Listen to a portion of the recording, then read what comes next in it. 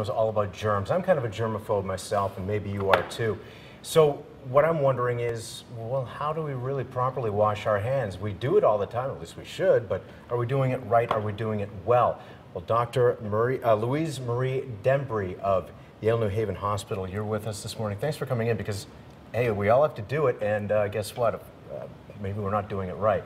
So germs all around us, right? I probably have a lot of germs on my hands right now. Are clean hands the answer to us keeping healthy?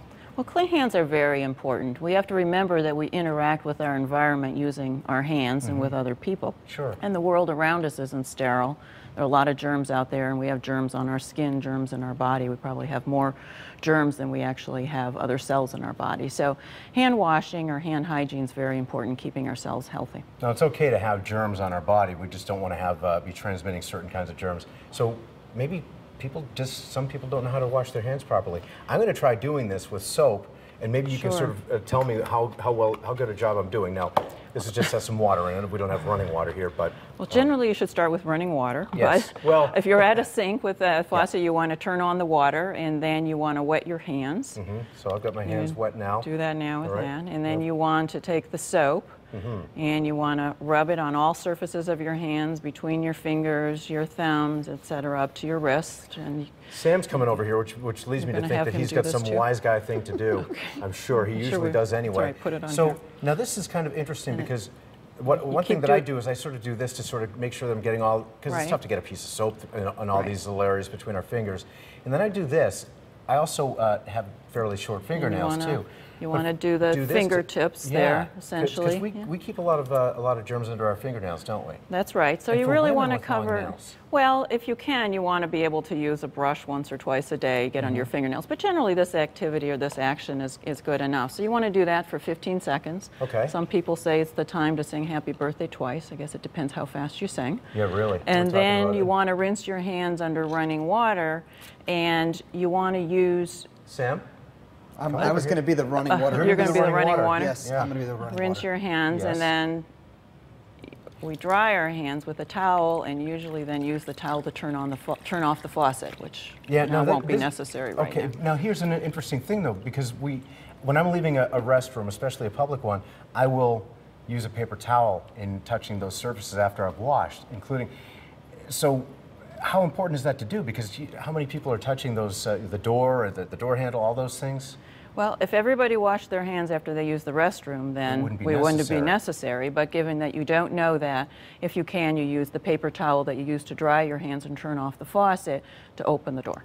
What about those hand dryers? Now, so there's schools of thought about that. I mean, they say that they help prevent the spread of disease, but are they better or worse than paper towels? They're neither better nor worse. They're sometimes easier in some places to use.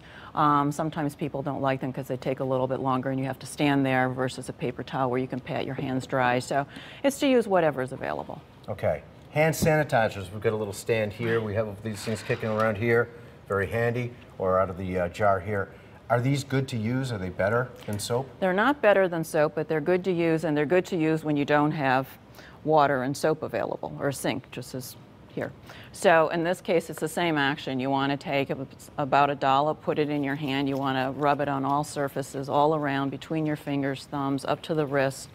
Do the tips, the fingertips, and you want to rub till it's dry. And that's what's important. So sometimes people, they rub and it's still wet and they think that they're done. You want to rub till it hits, and they do this. Hold in front of the air conditioner. I actually keep a little thing. You want to just keep rubbing. You can walk away, do what you're going to do while you're still rubbing. And so that's what the important thing is to keep going. And the different products take different drying times. Some are as short as about 15 seconds. Some take 30 seconds. Some even a little bit longer. I keep a little one of these guys in the side pocket of my car, so I can just do that while I'm driving if I need to eat something, and then I hold it in front of the air conditioner. Well, you want to keep rubbing till it's evaporated and dry. Right on. Now, rubber gloves, how important are these to use, and when should we be using them? You really don't need to be using any kind of gloves outside of the healthcare setting unless you're taking care of somebody who's ill or changing, say, wound dressings for somebody else. So they're really not necessary from the perspective of protecting yourself from germs. It's good because I'm having a horrible time. Well, they're hard to put on after you're... Especially when my hands are wet. Hey, Sam, there's a segment for you, buddy. All right, and okay, so what about the things that people are always a little bit afraid of? Toilet seats, but I've also heard that people say that toilet seats aren't nearly as dirty as some other surfaces. Well, that's Maybe. true, and on top of it, we need to remember that the way that we get germs into our body is it's not just that it gets on our skin, it's then we touch our eyes, our nose, our mouth, or we have a cut or a break in the skin. So a toilet seat, if it's got germs on it, it's not going to hurt you because your skin is normal there. It's a barrier. Yeah. That's a normal barrier to the world. So I think sometimes we have to be careful about what type of surfaces we're most concerned about. It's things that we have contact with our hands. And so I tell people, think about where your hands were last before you touch your face. Yeah. It's probably an important thing. And if you've been to the restroom, you didn't clean your hands, or you've been driving, or you went and pumped gas, or you were at the grocery store before you're going to touch your face, you should probably do hand washing. Whatever everybody touches, we are sharing. So yeah, good way to Absolutely. get rid of those. A good idea to do so. Doctor, thank you so much for coming in today. I'll clean up this mess that I've just made by cleaning. All right. And for more information, you can always go to WTNH.com, click the on-air tab, and pull down to the Good Morning Connecticut Weekend section. Coming up, you won't believe how some FedEx delivery guys were trading packages, all caught on video when we come back.